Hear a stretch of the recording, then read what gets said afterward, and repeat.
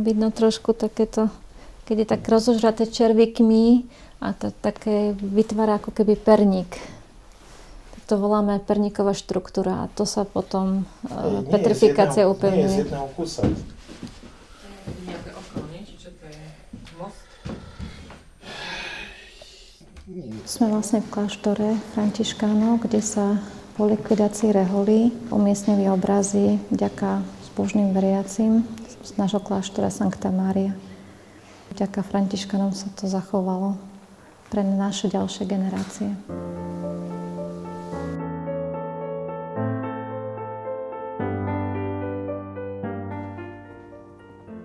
Po príchode zo Skalice do Prešova som dostala za úlohu zreštaurovať zo pár obrazov a medzi prvými bol práve tento Konštantín Šuster, ktorý zavolal naše sestry z Rakúska do Prešova, kde mali vychovávať dievčenskú mládež.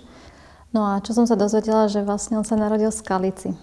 Takže to bolo také milé pre mňa. Bol v takom dosť zlom stave a bola to pre mňa výzva. Takto obraz vyzeral predtým. Tieto vypedané časti po tejto strane. Samozrejme, keď sa s tým obrazom manipuluje, tak ešte viac vypadnú niektoré veci. Bolo potrebné upevniť tieto časti, až potom vlastne čistiť. Mne sa tak páčilo ten rukav. Keď som ho očistila, to tak vyťahlo tú krásnu bielu farbu. Toto tiež vlastne. Ten anielik nemal krídlo. Teraz, keď môžeme pozrieť originál, to krídielko tam je. Tá časť čiapočky, stolík. Je tam tá krása, pretože tak ako človek prichádza k Bohu, častokrát zašpinený od tohto sveta, tak Boh ho zreštauruje. Aj zakonzervuje a to konzervovanie, ja to vidím v tých sviatostiach, či už sväté príjmanie, spytovanie svedomia, alebo samotná spoveď, to je také zreštaurovanie človeka. A Boh to robí takto narýchlo, jedným šmahom, keďže to nám reštaurátorom to trvá niekoľko mesiacov až rokov.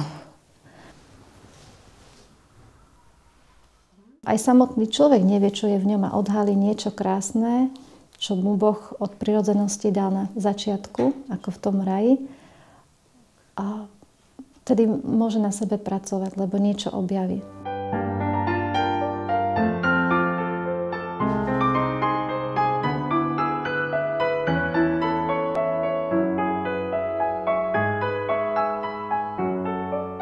Ja sa vyjadrujem v obrazoch, prirovnaniach, metaforách. Ja tak vnímam aj svet s tými...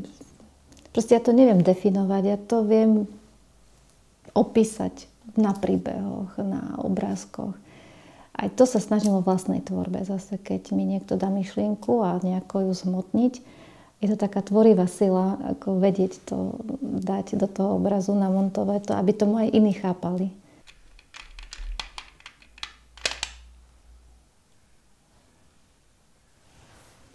Len pomaly. Len jemne a pomaly a hrať sa s tým ako s dieťaťom, vypiplať to do posledného, čo sa dá, aj s tými čiaročkami. Ono je to pravda, že dostanem niečo zničené a vypipláte to ako dieťa a potom to musíte odovzdať. To je aj to zriekanie sa. Takže námaha a zároveň zriekanie sa. Nie je to moje. Ja to musím odovzdať. A to je ako keby smrť.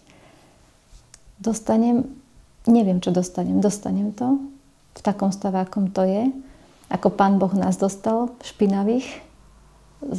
Venujem tomu čas, energiu a potom to nie je moje. Odovzdám. To je tá sloboda. A aby to poslúžilo tým ľuďom, lebo apoštolát máme aj my v náplni svojej činnosti, ako zasvetení ľudia.